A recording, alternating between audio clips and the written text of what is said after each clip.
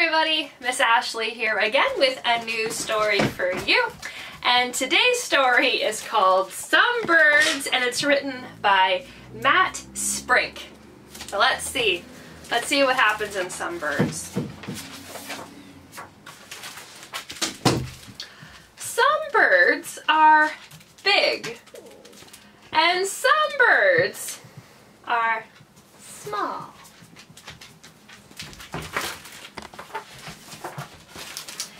And some birds are just incredibly tall.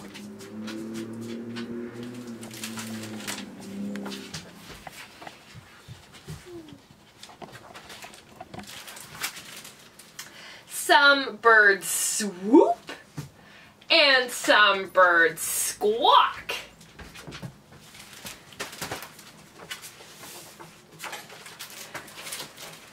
Some birds soar high, while some birds just walk.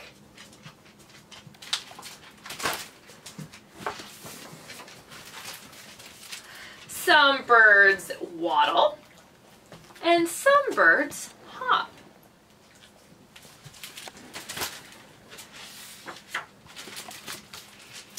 And some birds eat worms until they go pop.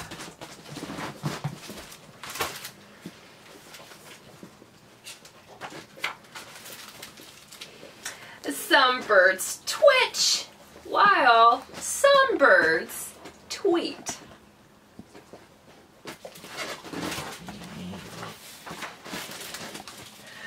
While some birds swim fast with webbed flipper feet.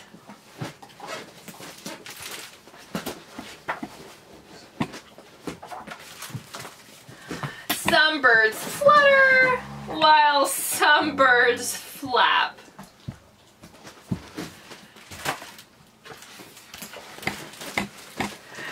And some birds fly off to other parts of the map.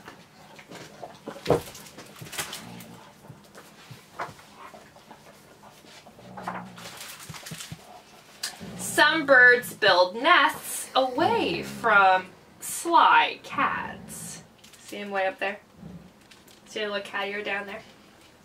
Yeah.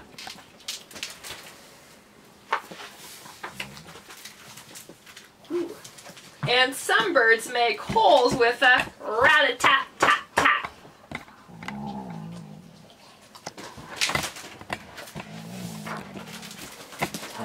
Some birds are caged.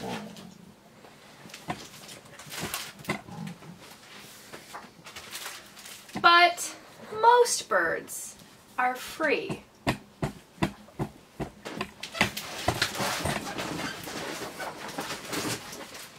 A much better life, I am sure you'll agree.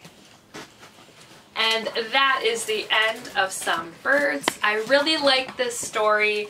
I really like the illustrations. I think they're beautiful.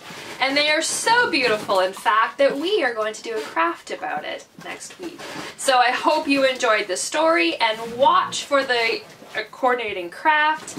But as always, be sure to like and subscribe to the Miss Ashley Storytime YouTube channel for other great stories and craft ideas. I hope you didn't mind my dogs making noises during this video. They also seem to like the story about some birds. There should be a story called Some Dogs because, well, they're quite interesting. So anyway, guys, until next week, take care, stay safe, and keep washing your hands. Bye-bye.